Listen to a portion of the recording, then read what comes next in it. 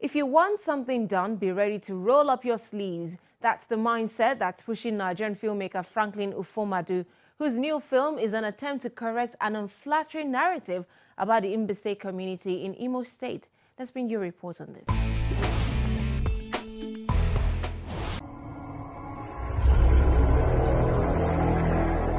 There's been an unflattering age-long saying about the people of Mbaise, the community in Imo State, southeast Nigeria. The saying portrays them as being more dangerous than a viper. This saying is what the Chronicles, a movie by Franklin Ufomadu, hopes to address. So much in the hands of the white man. Yeah, sounds like a good idea, but you go to security, man, just in case anything happens. But please, whatever you do, do not fight Mbaise people. They are terrible people. My brother, look, in this whole country, there is nobody that is as wicked as an Mbaise man. The movie sets in three eras: pre-colonial, during the colonization, and present-day Mbaise. It follows the origin of what might have transpired that could have caused people to brandish Mbaise people dangerous. Ufomadu leads out a number of his cast and crew for first screening in Lagos, southwest Nigeria.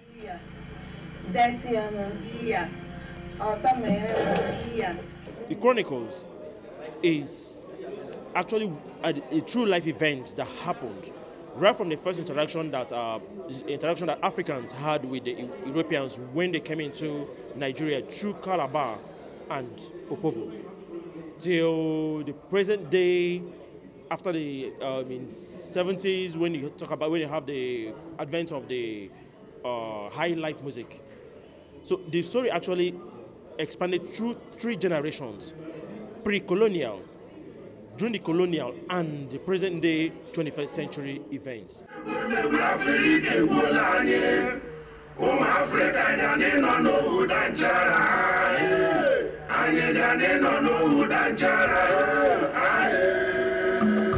That adage is the most commonly used adage against an Mbaise man. But the funny thing is that even most Mbaise people that even have heard about it, and those that use, nobody knows exactly the genesis of that word and who actually said it. So if you want to know who actually made that comment that went viral till today, watch the Chronicles. You will know the truth, and you find out that it's actually a misinterpretation of an event.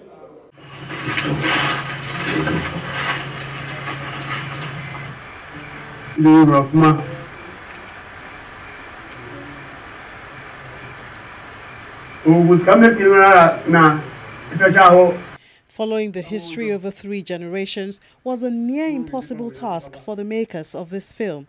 They, however, struck luck in finding the right person to chronicle the stories from over a century ago. It took us a good 2 years to get the story right. You understand? And we were so lucky that the man that narrated the story, after narrating the whole story to us, died 3 days after.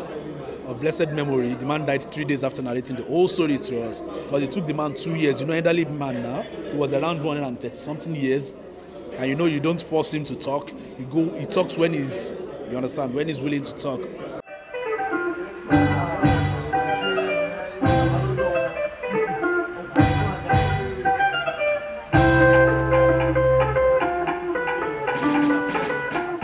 A section of the movie, set in the 1970s, follows the famed high life group from Mbaise, the Oriental Brothers. Broadcaster turned actor Colin Stalker plays one of the band members.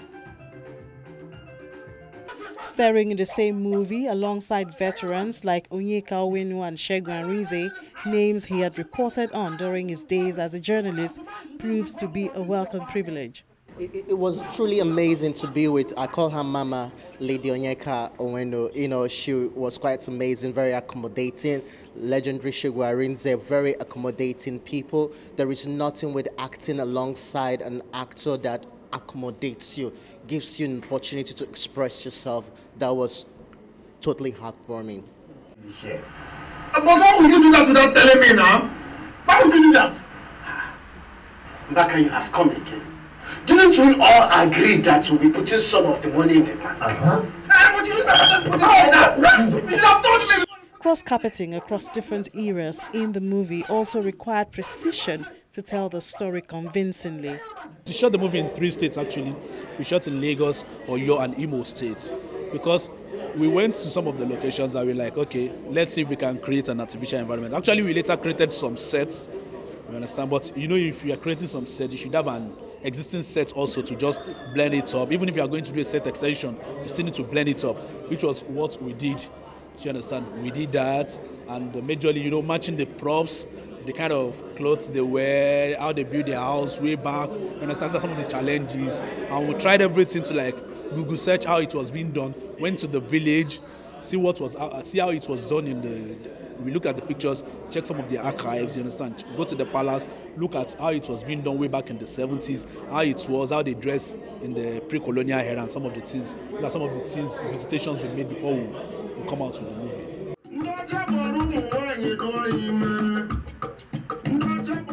The Chronicles opens across Nigerian theatres soon. I